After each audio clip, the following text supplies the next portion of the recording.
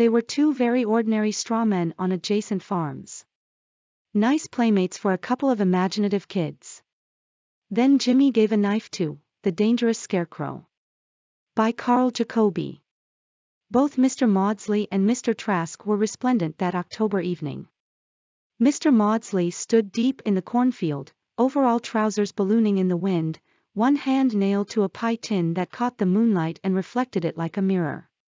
While across the road the hat of Mr. Trask was bright with the strip of foil Jimmy had fastened to it that morning. From the rear seat of the car Jimmy looked down upon the two figures as the road wound between the shocked fields. Next to him his sister, Stella, said, "Mr. Trask looks fine tonight." "I think he likes the silver ribbon you gave him," Jimmy nodded. "Mr. Maudsley looks good too. See the way his hand shines." In the driver's seat as he twisted the wheel to avoid a rut in the road, gray-haired Mr. Tapping coughed and glanced at his wife. "What are those kids whispering about?" The whispers died abruptly, and the car rattled over Goose Creek Bridge and began the long climb to the Tapping farm. They stopped at the roadside mailbox, but there was no mail. Then they were rolling up the cedar-lined lane, past the silo, past the barn, into the farmyard. Stella went into the house with her mother, but Jimmy remained with his father to open the garage doors. He snapped the big padlock shut after the car was put away, made a vain attempt to catch Higgins, the cat, and followed Mr. Tapping up the porch steps into the house. Upstairs in his room half an hour later, he undressed reluctantly and climbed into bed, wide awake. He lay there listening to the old house creak and groan in the night wind. From the distance came the mournful wail of a train whistle. Presently Jimmy got out of bed, crossed to the window and stood looking out into the moonlight. Below him he could see his ball bat leaning against a tree, looking strangely white against the shadows. Beyond was the outline of a mounted horseman, the pump, and beyond that the gray circular walls of the silo pointed upward like a castle tower.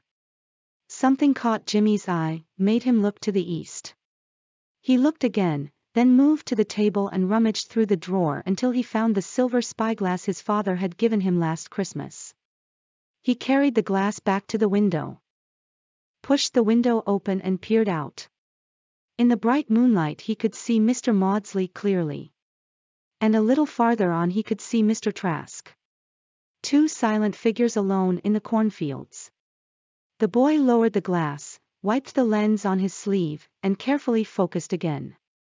A puzzled frown furrowed his face.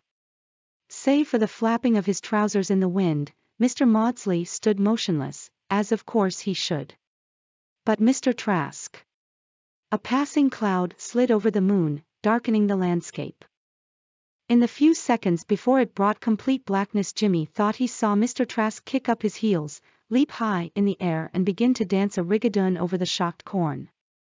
At breakfast next morning Jimmy waited impatiently for his sister to come downstairs. He hoped she would get to the table before his father because with Papa present he couldn't talk, and he wanted to talk. When at last Stella took her chair, he stretched his foot under the table and kicked her slightly. "I've got a secret," he whispered. "Tell it to me," said Stella. "It's a big secret. If you won't tell, I won't give you any of my flinch candy." Jimmy was silent a moment as he gave this thought. Then he leaned forward and whispered, "Mr. Trask moved last night." "He always moves," replied Stella, unimpressed. "I mean really moved." Toward Mr. Maudsley. Stella choked on her porridge and the spoon all but slipped from her hand. She stared with wide-open eyes. "He didn't." Their whispers broke off as Mr. Tapping strode across the kitchen and took his place at the head of the table. A heavy-set unimaginative man who seldom entered into conversation with the children, he eyed them speculatively. But he said nothing and began to eat his eggs and thick strips of bacon. He ate slowly and methodically, keeping his eyes to the table. When he had finished his coffee, he settled back to light his pipe. He passed the match back and forth across the bowl with quiet deliberation. "Who's Mr. Maudsley and who's Mr. Trask?" his wife smiled. "Those are just the names the children have given the scarecrows." "What scarecrows?" "The one in our field and the one on Edmund's land." Mr. Tapping considered this while strong curls of strong tobacco smoke rose about him. Why those names? Why not Brown and Smith? Because those are their names, explained Stella patiently. Mr. Tapping cogitated on the mysteries of the juvenile mind. Abruptly he remembered the section of pasture fence that needed repairing and got to his feet. But it was nearly noon before he got around to fence fixing, and then he had but one wire stapled when he heard a halloo, and, turning, saw old Jason Southby hobbling across the field toward him. Jimmy, who was holding the wire for his father, let go the pliers and joined Stella, who was trying to capture a bumblebee in a fruit jar. "Howdy," said old Jason, reaching the fence. "Got a couple of helpers, I see." Mr. Tapping smiled and nodded his greeting. "I came over to ask if you're goin' to post your property for no huntin' this year." "Don't think so," replied Mr. Tapping. "Aren't many grouse, and I don't expect there'll be many hunters." "No," agreed old Jason, "the birds are dyin' out." "It ain't like the old days," Mr. Tapping nodded. "Remember when Maudsley was here?" "Things was different then." "Who did you say?" said Mr. Tapping. "Maudsley," repeated old Jason. "He owned your farm 20-30 years ago." Mr. Tapping shook his head. "Maudsley, eh?" Jimmy and Stella must have heard the name from one of the neighbor's children. "Yep," continued old Jason. "Maudsley had this place, and Trask rented the strip across the road, so, quite a story about them too." Mr. Tapping said nothing. There would be no hurrying old Jason, and no stopping him either. The man obviously had a tale to tell, and he was enjoying every moment of this prelude. He bit off a piece of plug tobacco, chewed a moment and spat. "It was corn that started it," he said. "Maudsley was a great one to fool around with hybrids, and he worked out an early variety he called Maudsley No. 2. That ain't bein' planted any more, but in those days it was well thought of. Then Trask moves into the farm across the road. Trask was from down south, from around New Orleans way, and he was fired up with all sorts of backwoods stuff. Pretty soon he began to fight with Maudsley about how good his hybrid corn was. Seems Trask believed the only way to grow good crops was by usin' voodoo spells. Got so them two couldn't come into sight of each other without startin' an argument. One day Trask got so mad he let his cattle loose in Maudsley's cornfield. That settled it. Maudsley headed for Trask's place, armed with a double-barreled shotgun. But before he got there, Trask made himself invisible. "He did what?" demanded Mr. Tapping. "Well, anyway, that's the story Maudsley spread around. Funny thing is, folks believed him. He said Trask, bein' from New Orleans country, knew all sorts of voodoo spells, and he said that Trask, bein' afraid, had cast a spell over himself to make himself vanish. Course some persons were suspicious and the sheriff asked Maudsley some questions. But Maudsley proved his shotgun hadn't been fired, and no one had seen him commit any crime. Trask was never seen around these parts again. After that Maudsley got to actin' sorta queer, lookin' over his shoulder, talkin' to himself. Then one day he up and cleared out, and the next anything was heard of him he had moved south to New Orleans, the very place Trask had come from. Maudsley is still down there. He wouldn't come back even long enough to complete the sale of his farm." Jason's voice died off as he reached the end of his story. "Did you hear what he said?" said Jimmy in a low voice. "Sure." Stella rose triumphant from capturing her bumblebee. "I knew it all the time." It rained the next night and even with the spyglass Jimmy could see nothing in the cornfields. But he knew the two scarecrows were out there, and he could imagine them standing in the rain with beads of water dripping from their hats. The muddy water would be running in rivulets between the rows of shocked corn, and when the lightning flashed the shocks would gleam dully like so many stacked guns at an army encampment. Next day after lunch Jimmy drew his sister aside. "If you don't tell anybody I'll show you the present I've got for Mr. Maudsley." "Promise?" "I promise," said Stella.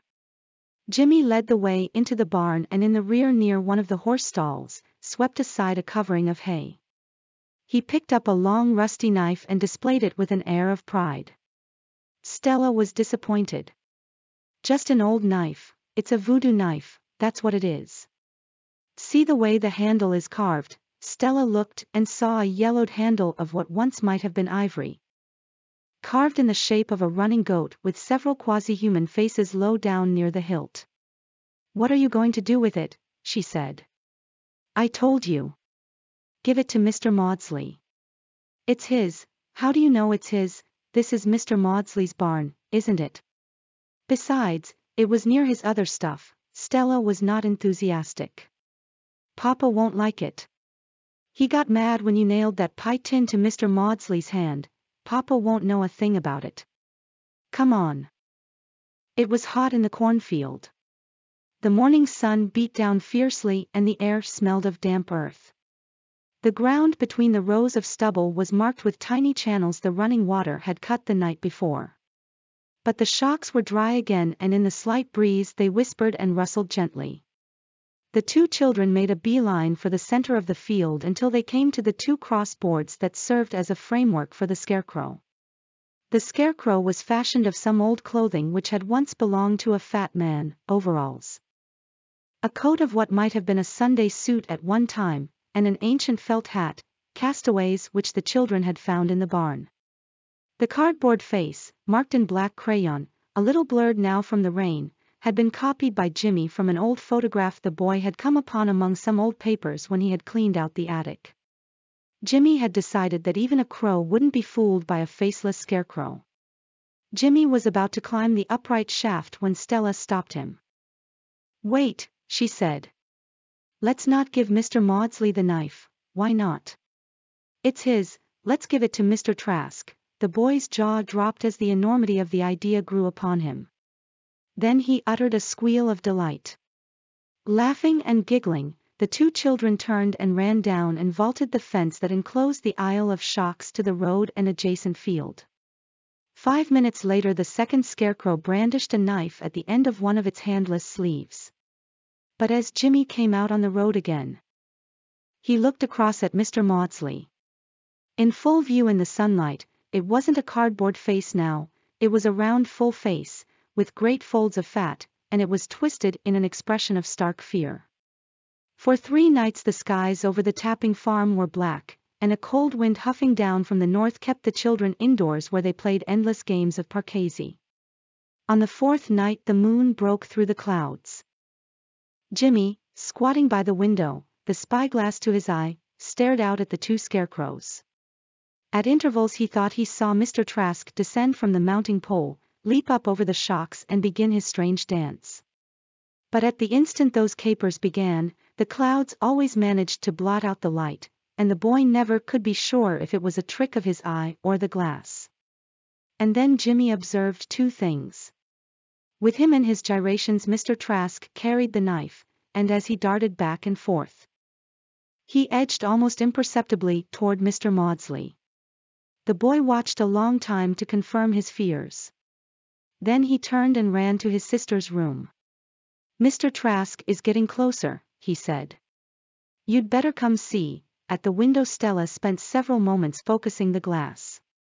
Slowly her body went rigid, and she uttered a hoarse exclamation. He's going to kill Mr. Maudsley. The boy nodded, his eyes shining with terror. We've got to try and stop him. She turned and ran down the stairs and through the lower floor rooms to the back door. Jimmy ran after her.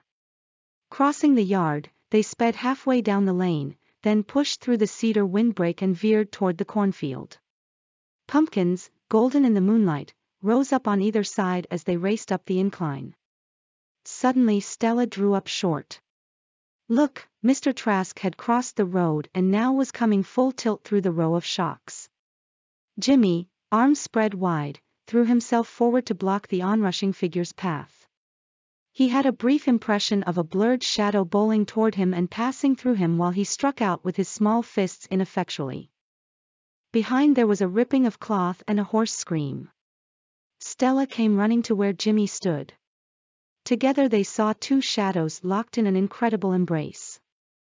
Like a scythe raised aloft, Mr. Trask's knife swept downward in a wide arc and with a quick stroke cut off Mr. Maudsley's head. Mr. Maudsley's hat flew up, Mr. Maudsley's head rolled off, and a thin cry of triumph welled up and faded. And then there was nothing, except that Mr. Trask was back on one side of the fence, and Mr. Maudsley was on the other, minus his head, of course. "Gee," said Stella. "Golly," said Jimmy. He ran over to pick up Mr. Maudsley's hat. Jimmy tried to put Mr. Maudsley's head back but somehow it wouldn't stick. "We'll fix it in the morning," said Jimmy.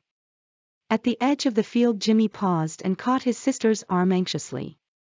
"You won't tell, Stella?" "No, of course not. Cross your heart." "Cross my heart and hope to die." It was night of the next day and the children sat playing parquet. Mrs. Tapping was knitting. Mr. Tapping, settled back in the platform rocker, was reading the newspaper aloud, as was his custom. Outside, Mr. Trask was in one field, and Mr. Maudsley was in the other. His head was back in place, but only tied on. It was not the same, it looked very dead, even though Jimmy and Stella had done their best. "Any news?" asked Mrs. Tapping. "Same old stuff. New taxes, one of them foreign countries talkin' big and threatenin' war," said Mr. Tapping. "One thing here, though, they found a fellow with his head cut off right in the middle of a city street, my land. Not here in Acrestown." Mr. Tapping laughed. "Lord, no. Happened way down in New Orleans." Thus concludes the short story The Dangerous Scarecrow. Stay tuned, by subscribing, for the next short horror story, and feel free to visit the Weird Audiobooks YouTube library for a plethora of vintage audiobook selections.